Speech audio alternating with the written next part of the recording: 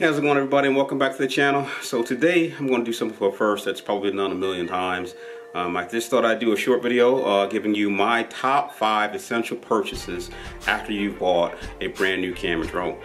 I know there's a million accessories out there, and a lot of you guys have limited funds or just want to spend your hard-earned money on the things that you think that you would need for a camera drone. And these are my top 5 things. I know I've done many videos on all different types of accessories that come up for drones, but if I only had the cash to spend on the drone and the top 5 essentials, these would be the top 5 essentials. In fact, don't want to tell them too redundant, but yeah, these would be the top 5 essentials. So let's get into it. Number 1.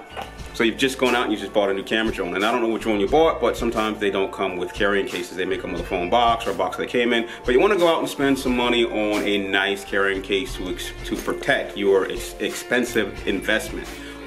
This one is just one of many that I bought, and this isn't actually a drone case. This is like almost like an imitation or something I found on Amazon that was close to a low pro DSLR camera bag. A lot of drone guys use DSLR camera bags to carry not only their drones, their batteries. I could put the GoPro on top of here. I've even put prop guards in here, additional batteries. Almost everything you need for a good day of video filming could go in this bag. And on this one particular one, you carry it like a sling bag across your back. But you know, I've invested in things like Pelican cases. I've also had, you know, the Chinese $20, $15, $20 cases that actually work very well in protecting my drone and had enough space to store multiple batteries, charging cables, and additional accessories that I may need. So first thing you want to do is, if your drone did not come with a carrying case, go out and buy something to protect it. You don't want to kind of have that thing rattling around in a backpack, collecting dust or getting damaged from just, you know, being bounced around. Buy something that can hold the drone nice and secure and you know, protect your investment.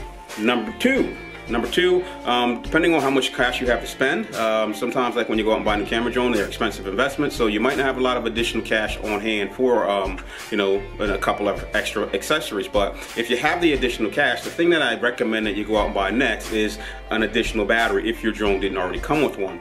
You don't know how frustrating it is to try to get anything done with one battery. I know these things are starting to say that they fly longer, 20, 30 minutes. But what you'll find is when you're out, time flies when you're having fun. So you'll get this thing up in the air, and before you know it, the next thing you know, it'll be screaming, hey, it's time to return to home. And then you have to come home and recharge it and do this dance over and over and over again, unless you got like a car charge or something like that, which is still gonna take you 20, 30 minutes to get it charged back up to a point where you can fly it again. So I would think if you had any extra cash on hand, I know like with DJI drones, if you buy the Fly More package, they'll give you a couple extra batteries. But if you don't have the cash for the Fly More package, you just have $1,200 maybe another additional $100 laying around, try to get yourself another battery. I mean, depending on the cost of the battery. I think these for the Mavic 2 are about $130. If you got $130, try to get another one, and you'll have a lot more fun out and won't have to do multiple trips to try to get that one shot. Number 3, my number 3 accessory that you might want to invest in if you buy a new camera drone is a decent video card. Now, if I can get that to focus. For some of the newer drones, especially DJI, and these top 5s are not tailored for just DJI drones or for any drone that you may buy.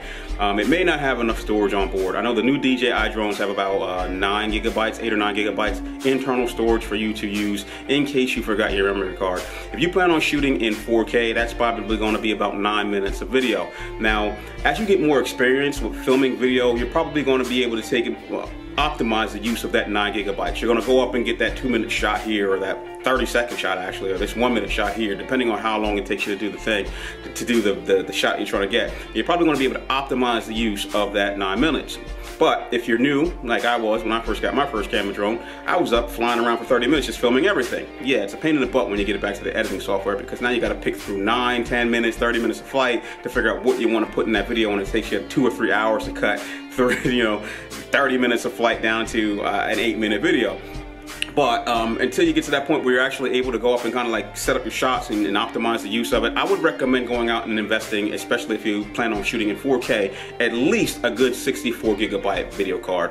Now, the newer drones that shoot at 100 megabits per second, if you use the internal storage, you won't get these crazy messages saying that your video card is too slow. So video cards price, like a 64, has dropped, I mean, ridiculously. I think I probably paid maybe $20 for this one, and this is a Speed Class class 3 video card, which will work in a 100 megabit per second drone.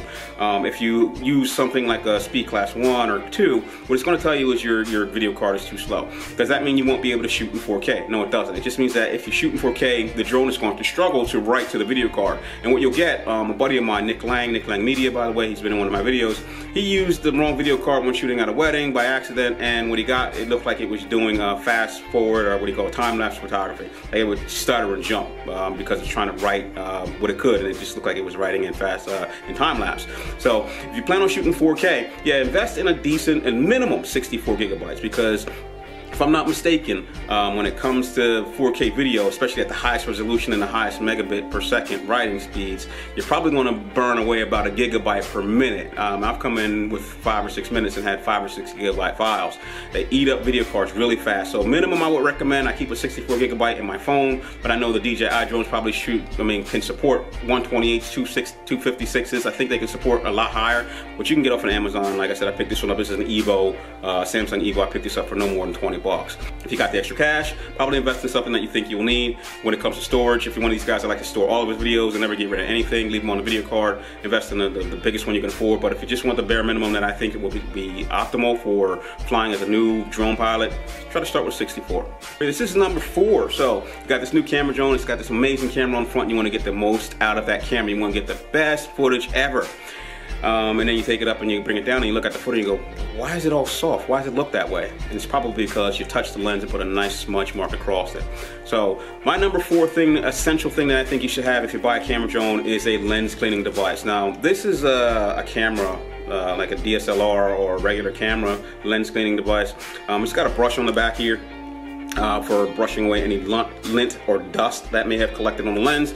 It's also got a felt tip on the other end there that'll allow you to get some of the smudges and scratches off. And it also came with a little bit of cleaning solution that I keep in the bag. You're gonna squirt on it and clean it off. These are great. These are probably cost about $1 a piece. I really kind of don't like to use this as often as I would, because I often lose the caps, and now there's the potential for some debris to get stuck to the felt side or stuck in the brush side, which I can actually retract like that. And then I go to clean the lens and I might end up scratching or damaging the lens. But this comes in handy when you want to get those small lenses, because you got to get in there and get very precise. You can hold the lens and then kind of like rub it in and it'll get it. So I like these. They're like $1. I mean, I've gotten these for free with some of my cameras as accessories, so I just keep them and I throw them in the drawer.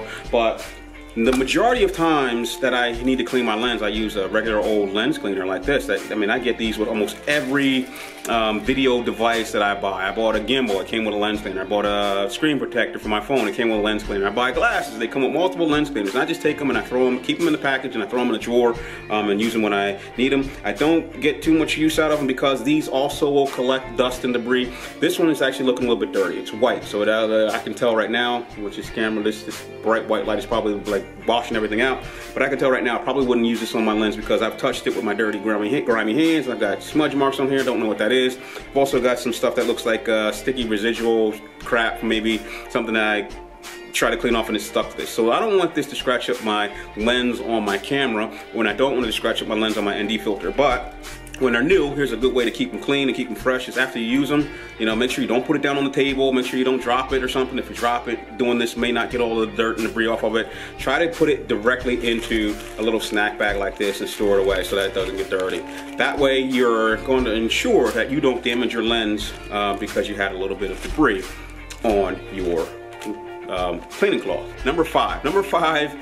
Essential thing, if you got the extra cash, you should buy, if you buy a new camera drone, is a set of filters, either ND or polarized filters. Some of these sets come with both. I prefer a polarized filter, but there is an additional step to set up the polarization on a polarized filter.